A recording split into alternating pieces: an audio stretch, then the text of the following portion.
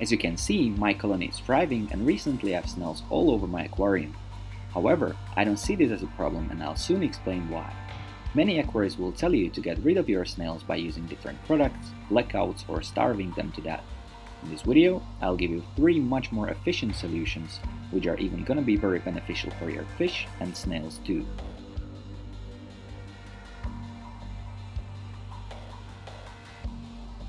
Solution number 1 is of course selling them for profit. Many aquarists do enjoy having snails and may like to purchase some from you. You can also find out if your local fish store won't be interested in getting some. However, because these snails reproduce so quickly, there is not that high demand for these guys on the market.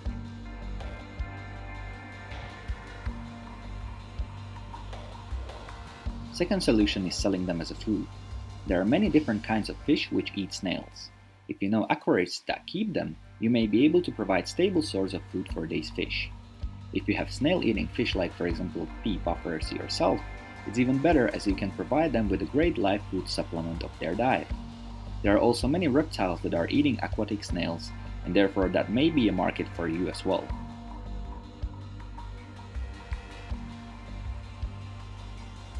Last solution is my favorite, and from all solutions mentioned, I'm using this one the most. If you have omnivorous or carnivorous fish, they would most likely also eat snails. The only problem is that they cannot approach them because of the shell.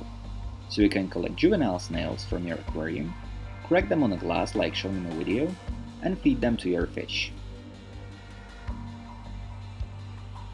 Now this method has 2 main benefits for your aquarium. First is of course food source for your fish. Feeding snails once in a while will provide a great supplement of their diet as a live food. Now fish will only eat the snail, and the cracked shell will stay in your aquarium. This is another great benefit of this method, and here is the explanation why.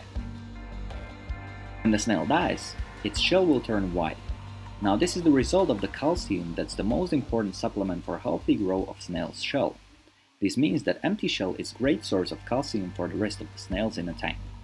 Therefore, using this method, you will provide both food for your fish and enough calcium for healthy growth of the rest of the snails in your tank. This is resulting in healthy and thriving colony of snails and also great diet supplement for your fish.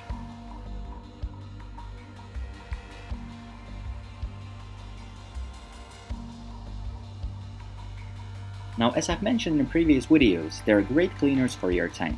They'll consume algae from all surfaces in your tank, and they won't eat your plants.